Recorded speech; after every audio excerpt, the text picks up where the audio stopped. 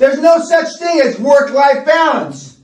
None! There are work-life choices, and you make them, and they have consequences. Period. So for those of you on YouTube that are looking for work-life balance, go f*** yourselves.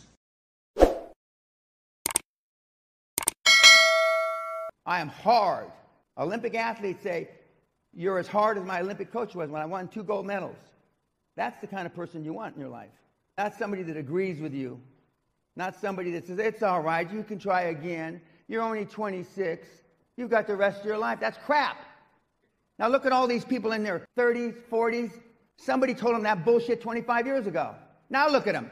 Just look around the table you're sitting with. And I don't even have my glasses on. I see bald heads, gray hair. Don't you have anything better to do than come to a thing like this on a Friday? I smell death in this room. I'm an old man.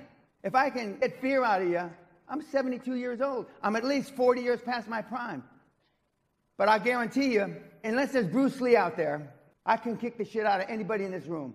But most of you don't have, and I say generally speaking, most of you don't have faith in yourselves because you got low self-esteem, no self-confidence. You look like shit.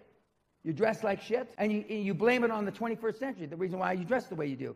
25 years ago, if you come to a seminar like this, you'd all be wearing suit and tie.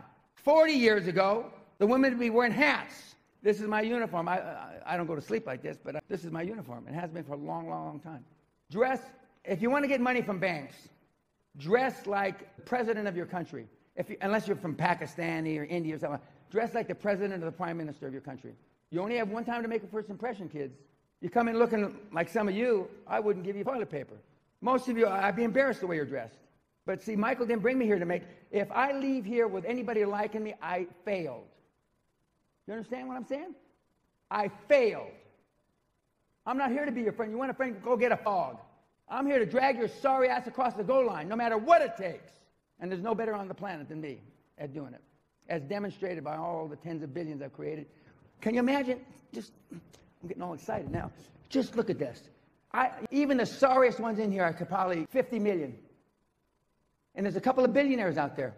I got to strain to find one, but I'm far. The odds are there's at least 2 or 3 billionaires in this room to be. Potentially. Yes, sir. Potentially. 2 or 3. But would those 2 or 3 make the sacrifices necessary? When I was... What is necessary? What's the best advice? How to do it? The best advice is find something you love. Find something that can change 1 billion lives. Zuckerberg is a classic example. He changed more than 1 billion lives. Added value. Correct. Added value change. You make 1 billion lives better, potentially. You may not get to 1 billion people, but potentially you can make 1 billion lives better, and the odds have just gone geometrically up for you to become a billionaire. And if not a billionaire, a whole bunch of money. When you leave here today, after the Q&A is over, and I've already told you everything's free on my website. And when you see me at the airport, don't come up and talk to me. Don't touch me. I don't give a shit if you live or die. My session is to drive as many of you lazy bastards across the goal line as humanly possible before I die. That's it. We'll get to that a little later. The 2% mindset. These are the things that you do outside the circle, but your comfort zone is based on fear, procrastination, settling for less, regret, etc., etc. 98% of the people in this room are in the 98%, not the 2%. But I can say that in any room. QLA isn't about being a 2%er. QLA is being about a 0.0002%. Of the 7.5 billion people on the planet, maybe 500,000 people are capable of doing this.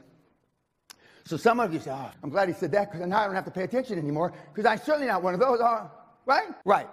I've given this talk a lot of times. I can read fear.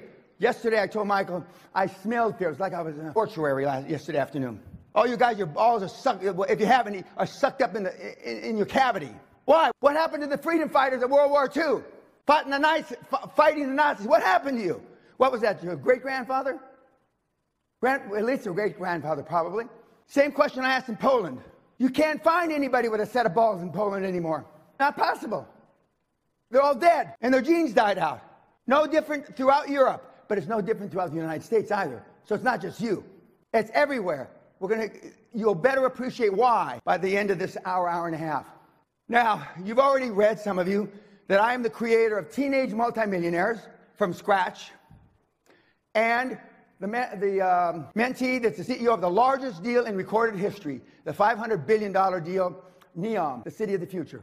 No school, no high school, no junior high school, no college, 17 years old. Why not you? The answer is it could be you. But he's a hard-working, 140-hour-a-week worker. Out of 80, a good drink and a stiff kill everybody in this room. And you're nodding your head, yeah. But some of you just settle for the good. Most guys come to me because I'm the alpha male father they never had. Most young guys come to me because they can't get their willy wet. Now what the world come to? You got to come to a raging, crazy old man, 72 years old, to get your willy wet. What's happened? Almost everything bad. That's what's happened. This young kid that came to me a year and a half ago, his goal, his dream in his life was to finish #1 university champion archer in Britain. What's the best you've ever done? 20th in a regional meet, he says to me. So we set up a program, and I beat him like a fetid mule. That's him receiving the first place a couple months ago in Britain. The little skinny shit. He looks like a little Nimrod snowflake, because he is. But he was firing 600-700 arrows a day. Most of you couldn't fire 50. So it's not just that. The girls tell me I'm better at knocking off weight off your big fat asses than I'm making money. I take like a chainsaw, when I'm walking away from you and it looks like two pigs in a sack. You know what I'm talking about? I just take a chainsaw and chop your cheeks off. That's one of my examples. Just one. They lose 100 pounds, 150 pounds, 75 kilos because I don't allow them to not be accountable. When I say you're going to weigh yourself 4 times a day, sweetheart, that's what I mean. Most of you in this room have never been held accountable for anything in your life. And look at the result. Don't you got something better to do on the weekends? I've had women come to the seminar. They talk to their mother 15 times a day. Now listen to this. 15 times a day. What possibly can you tell your mother 15 times a day other than neurotic shit? What? 15 times a day!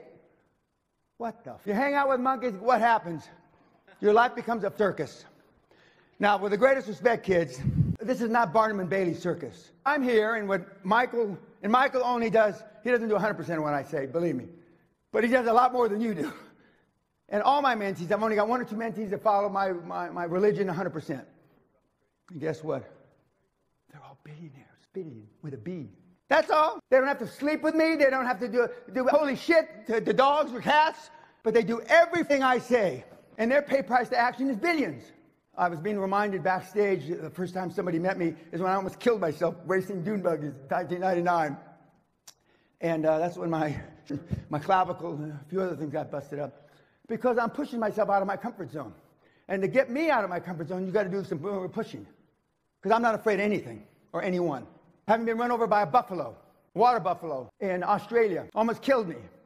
I got up off the ground like Quasimodo, chased it down for 2 kilometers, and killed it. I felt like a truck ran over me.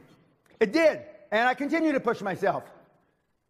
We were in New Zealand, and anyway, 60-mile-an-hour gusted winds, and a bunch of kids like you. When the wind when that wind stops, 20 minutes later, we're standing in line. I go give the guy at the front line, here's $100. The wind died down, didn't it? Yes, sir. I jump. I come back to the back of the line. They're still, when that wind dies down, I'm going to jump this cocksucker. They're still waiting in that line. Because there's never an easy time to make a hard decision. Never. And then earlier this year, one of you says, Dan, there's this thing like, what is it? Jumping 108 stories off of a building in Las Vegas. That sounds cool. We're there, and I jump. But I shouldn't have jumped because I have 2 new knees, prosthetic knees, artificial knees. And when you jump, you got to hit both legs at the same time. Unfortunately, I didn't. I hit with my left leg first and fucked it all up. But it's okay now, so don't cry for me. 99.9% of all the people that have been helped by my program in 25 years, I've never met. There's some people in this audience that have actually been to my seminar. I'm not pointing them out because I don't want to embarrass them, because I don't want you mobbing them, because that's what happens. And the reason why the testimonials on my side don't have last names is because I learned a big lesson 15 years ago, last time I did that. There are people that had to move their houses because people like you were knocking on their door, hounding them like dogs.